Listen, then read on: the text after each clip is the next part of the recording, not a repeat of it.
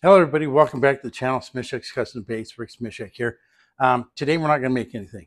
Instead, today we're going to talk about a book titled Knowing Bass by Dr. Keith Jones. Doctor is a PhD kind of doctor. It says on the front of this, the scientific approach to catching more fish. All right. This book is the culmination of 16 years of research by Dr. Jones when he was working for Berkeley Power Baits. And the CEO or owner at the time gave the okay for Dr. Jones to write a book, and this is that book. This book will never again be released because Berkeley Baits has new management, and they've said that they're not going to authorize another release of the book. So however many copies are out there, that's it. I saw a mint condition copy for $5,000. No way, that's a collector's item. And I'm not buying. I'm not paying $5,000 for a book. I don't care what's in it. I'm not paying $5,000 for it. I paid $128 for mine, and you can't even tell that the pages, if I open up, they don't. It doesn't even look like the book's been read. I could have got a paperback copy, but well, paperbacks, you read them once and they're kind of beat up. You read them a second time, they get a little bit more beat up. It's just the nature of that beast. And I wanted a book that I would be able to keep around for a long time. And we can't even get Kindle versions of it. So what's the book about? Well, it's about how bass interact with their environment. What makes them tick? What makes them strike? How do their senses work? And today, the first chapter is, that's what we're going to go over today is the first chapter. You can see how thick the book is. There's only 8 chapters. The first chapter is relatively short, so we shouldn't have too terribly long of a video for today. But the other chapters is a little bit more in depth, and I might be splitting some of those chapters up, some or all of them, up into multiple videos. So I don't want to bore you guys to death here. But with that said, first of all, we all know, well, I was talking about the first chapter. The first chapter deals with with general information about what the eggs get laid, they hatch a couple days later, and then how their senses develop, in the timeline for how they develop as they grow, and in just in a month, their senses are all developed. They're ready to be hunting machines, killing machines, I guess. And then the rest of the chapter focuses on the general aspects of how a bass finds its food. Later chapters we'll get into more detail on that. I think we all know that bass have the ability to open their mouth so wide so quickly that they create a vacuum that sucks their food into their mouth. Okay, when they do that, the food doesn't get sucked real deep into their mouth, like it does when they use their other strike, the other way they strike. The other way they strike, Dr. Jones calls it running over their prey. And a bass can move, I was surprised by this, a bass can move 3 times, no matter how big the bass is or how small, a bass can move approximately 3 times their body length per second. Okay? So when a bass feeds like that, when they run over their prey like that, they get the food deeper in their mouth and it gets swallowed quicker. And with less chance for the prey to escape. And depending on how fast the prey is moving, or how fast the prey is generally, depends on whether or not a bass will suck it in or run it over. And you'll see me referring to my notes here quite a bit, because I'd never remember all this stuff to talk to you guys if I didn't make the notes. Bass prefer, as far as their food, they prefer small fish, crustaceans, and insects and their larvae, in that order. All right.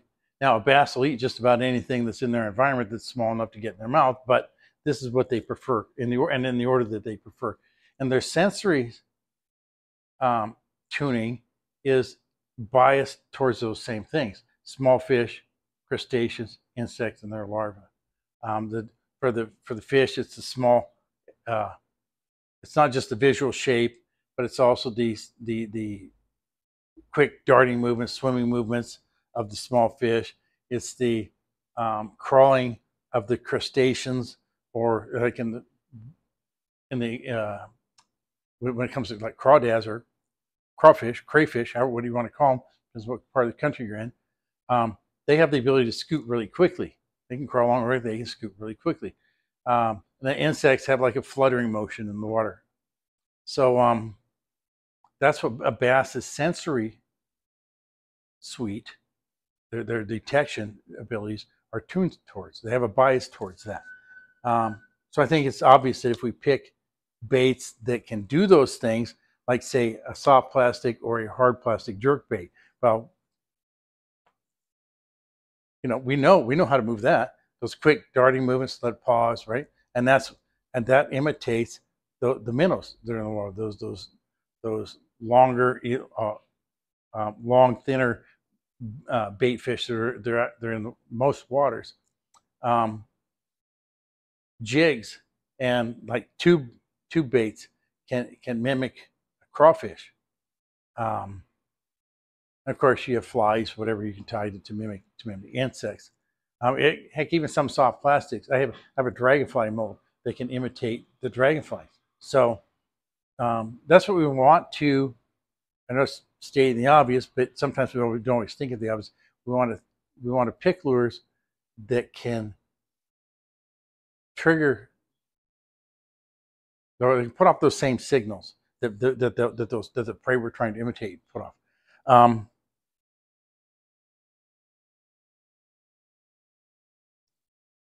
We know why they attack live bait, like little fish, crawdads, whatever, because it's food, right? But why do they attack artificial lures? Soft plastics, hard plastics, jigs, okay? Well, a bass's thought processes aren't nearly as complex as ours are, okay? It relies on its sensory input to determine whether or not to go ballistic on something, okay? And the bass, when they're searching for food, their sensory analysis, it doesn't have to meet a whole list of criteria. It can meet just like one or two things, and then all of a sudden it becomes a potential target for attack. I don't know how many of you have fished in real clear water. You can see the fish, and it's looking at your lure, and it doesn't know what it's going to do yet. It kind of acts like maybe it wants to eat it, but it doesn't. So your next cast, you throw it out there, you do something a little bit different with it. And you just keep doing that until the bass says, oh, look, food, and attacks it. Okay. When you've finally encouraged it or enticed it to attack, well, we need to make note of that. Okay. Because now we've just triggered some of the sensory stimuli that cause that bass to attack a lure. Okay. I've been guilty of not remembering that or making a note of it, whatever. We probably all have.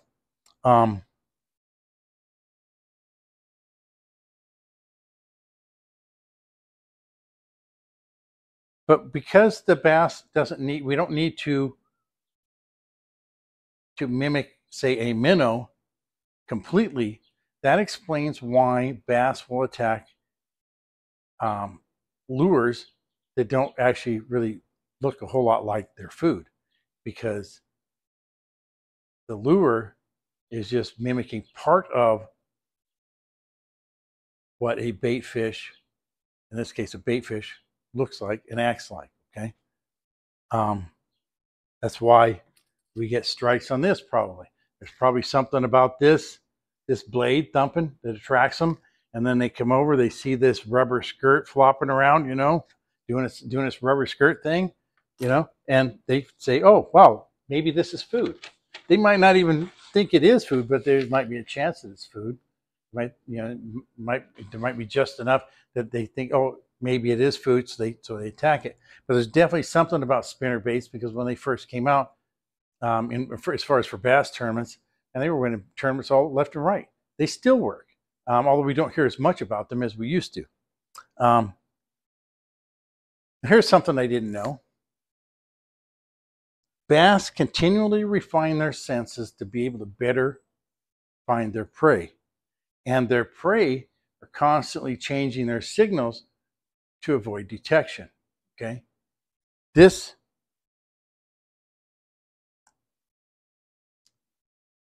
explains why at any given time a lure has the potential to be more attractive as potential food than actual food does.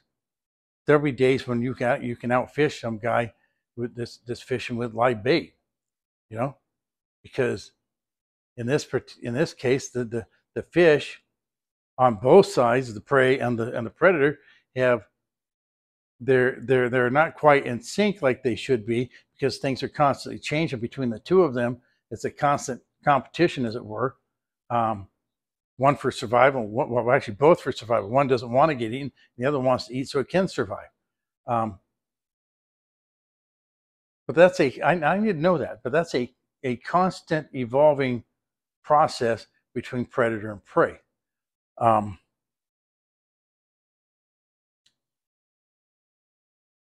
And also, bass don't necessarily strike lures out of hunger. And I'm going to read this next part to make sure I don't miss anything. They do it out of competition. How many times have you hooked a fish and seen more fish swimming trying to get the food that's in their mouth?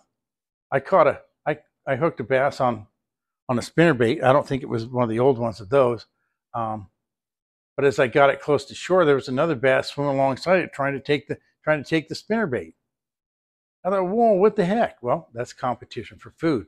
If the second bass saw the food there wasn't all the way in the other one's mouth, and it's trying to eat too.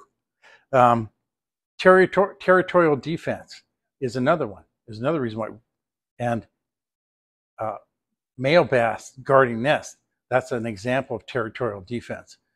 They attack stuff, especially, you ever see them grab a bluegill and spit it right back out and the bluegill lays there stunned? I have. In that case, they're not attacked. They didn't attack the bluegill to eat it. They attacked it to get it out of the nest so it wouldn't eat the fry or the eggs. Another one is aggravation. You can aggravate a fish, drag the same lure past it so many times it finally just gets ticked off and strikes out of aggravation. Tries to eat the lure. A reflex strike. You can, not long ago, I threw a plastic frog, up on it landed on the bank, and I popped it into the water, and as soon as it hit the water, bam, a bass took it. That was most likely a reflex strike. Something fell into the water or jumped into the water from the shoreline, and the bass probably didn't even really look too much to see what it was, because that strike was almost instant. That's a reflex action on the fish's part. I'm sure we've all probably done something like that, but now we know what that is. And just a bass's belligerent personality can be another reason why they strike, because they're belligerent all the time. That's what they do, you know.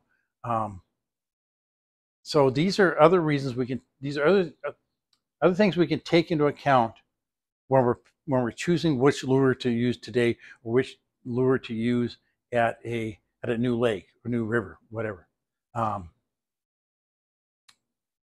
So it's actually getting pretty complex already, isn't it? We're just getting right towards the end of this first chapter, and we're already looking at pretty complex issues for why a bass will attack a lure,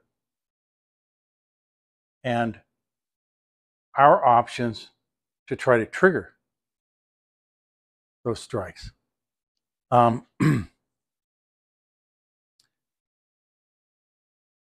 it's likely that of all those things I just listed, that it's some sort of sensory stimuli that causes each one of those reactions from the bass, whether it's competition or whatever.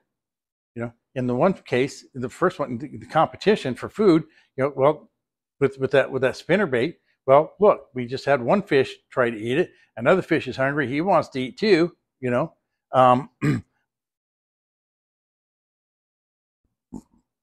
Pardon me. But there is no perfect lure. Even Old Reliable wasn't perfect. Even Old Reliable, sometimes I'd tie it on and I wouldn't catch anything. Most of the time I did, but that was why I called it Old Reliable. But there were times when even Old Reliable wouldn't catch fish. I'd have to go through my tackle box and look for other things that I could try to trigger those strikes. And as anglers, our job, the trick is, I guess, is to find a lure and a retrieve that best triggers those strikes, that hits those sensory stimuli in the waters that we fish. Okay. There was a place where I fished with a casting bubble and a purple and chartreuse woolly bugger. Okay. There's only a couple of places where I fished that setup where it's just been like magic. Hey, I'm going catching today because I'm going with that casting bubble and that purple and chartreuse spinnerbait or woolly bugger. And what I would do is I would put a little water in the casting bubble to give me the weight to throw it. And then I just keep twitching the rod tip like this, the entire retrieve. And there was something about that retrieve along with the lure that it triggered in the bodies of water where it worked. And it triggers every fish, every species in there. The one like I caught largemouth bass, I caught bluegill. I caught a bullhead one night on it. I caught perch on it. Caught wiper, trout, smallmouth bass, crappie. I've caught a whole bunch of different species of fish off that one setup. Now, I'll have to sit down and try to analyze what was it about that setup that triggered the strike reactions in the fish, right? And I just now thought of that actually. So I'm looking forward to the next chapter of this book, and like I said, I don't know whether I'll be doing an entire chapter next week or just part of the second chapter, but this information here gives us some things to think about already. So, and I will be making another video this week of I'll be making something, and I'll be doing this book as a series. So I hope you guys tune into that. I hope you guys enjoy this. I've enjoyed reading the book, and seeing as how expensive it is, most of you probably won't buy it. So I wouldn't mind sharing the information from the book here in my videos. So if that said, folks, if you liked what you saw today, hit the like button. If you haven't already subscribed, please hit the subscribe button, and hit the little bell so you get notifications when I get a new video up. And share. If you share with everybody you know, friends, your enemies, your frenemies, relatives, even if you don't like your relatives, that helps the channel grow. And we're growing steadily. One day was it last week or the week before? I got 5 subscribers in one day. You want to have to say that? Yes, please. But this morning it was 680 subscribers, so we're getting there, slowly but surely. As the race between the tortoise and the hare, slow and steady wins the race. Well, maybe that's what we're doing here. But until next time, folks, tight lines, calm waters, and God bless.